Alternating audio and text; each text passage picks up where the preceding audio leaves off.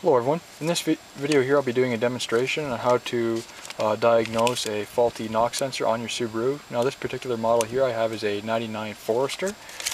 Basically with the vehicle here I was having hard starts. The fuel mileage has decreased to some extent. Also I've had a loss in power and flat spots within the throttle itself when driving the vehicle.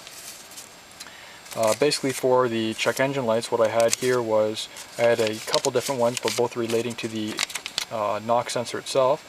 Now one was P0325, which is a faulty knock sensor reading, and the other one is P1325, which is a low input on the knock sensor itself. Now basically for diagnosing the knock sensor here, now I've already replaced the one in the vehicle here and everything works fine after that. Here's actually the plug itself for the knock sensor. You can see the knock sensor is directly located right down below there. Now basically what you want to do first here is we can take a multimeter here, and I don't have one on hand right at the moment right now, but basically unplugging this connector here, which is just held on with a small depressed tab on this side here. Now this is just one wire going into the sensor itself, and then the sensor does ground out on the engine block. So on this wire here with the key in the on position, basically what we want to do here, so this is basically starting up the ECU on the vehicle itself.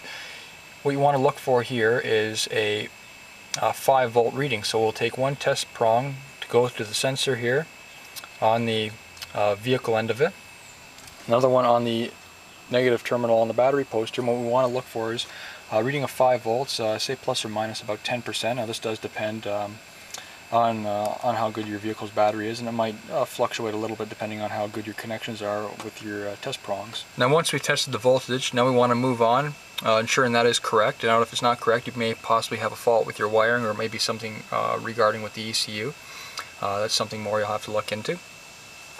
Next, what we're moving on to is the actual sensor all the way to the plug itself here. Now in order to remove the sensor here, this is a 12mm bolt.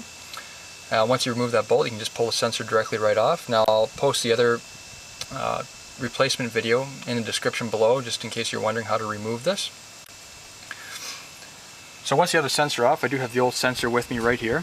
What you want to do here is you want to inspect just inside the terminals here. Now you also want to inspect inside the terminal on the vehicle end itself. You want to look for any corrosion, some type of deterioration or something like that, which might be making a faulty sensor itself. Next, for the wiring here, sometimes you might have a break in the wiring. Now this is possible. Sometimes the wire does fatigue over time, or maybe the casing has been cracked and it does corrode in the inside here. So what we can do here, just popping off this metal retaining clip here, basically we'll just be left with the sensor and the plug itself. And I'll just show you in a minute what this looks like when it's disconnected. Once you get the wire disconnected here, basically what you want to do, just mentioned previously, is you want to use a small flat screwdriver.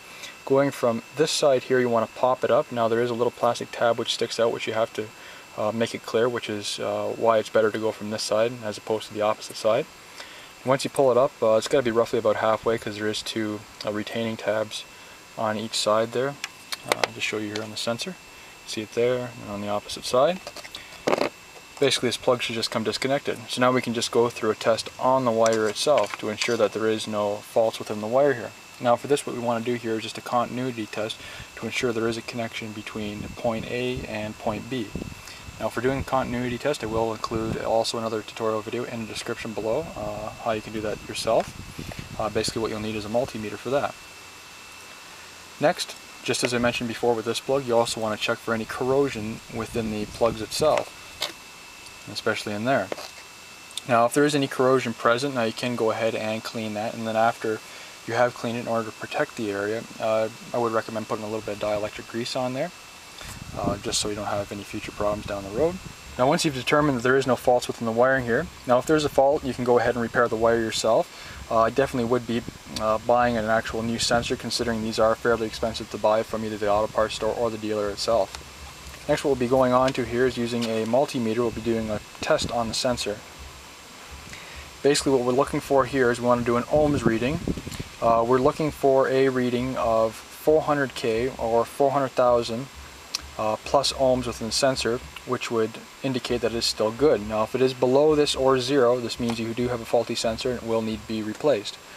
So basically taking your one prong, we'll go on the inside here on the steel casing within the sensor here, make sure it has contact, and then we'll go with the other prong inside the electrical plug here, and you just want to do a reading and see what the screen shows up. Now I've already done a test on this myself, and I've determined that there is 0 reading on the sensor here, so obviously I do have a faulty sensor within the vehicle. Now when you've also removed the sensor, another thing I also want to make note here is that you also want to make sure it does make contact down below on the block itself, so you want to ensure that is clean and the sensor is getting a proper ground itself.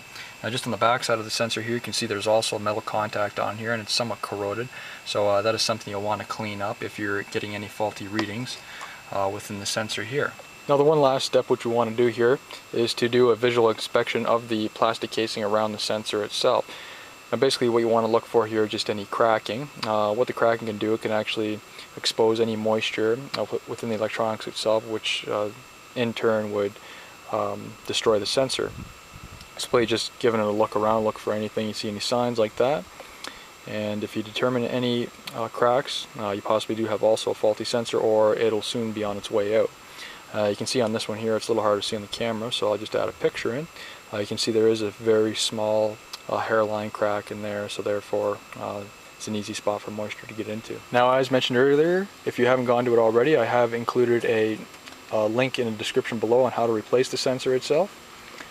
This concludes the rest of my tutorial video. If you have any comments or questions, please don't hesitate to post them below. Also, please subscribe to my channel for further tutorial videos, as well as rate this video. Thank you for watching.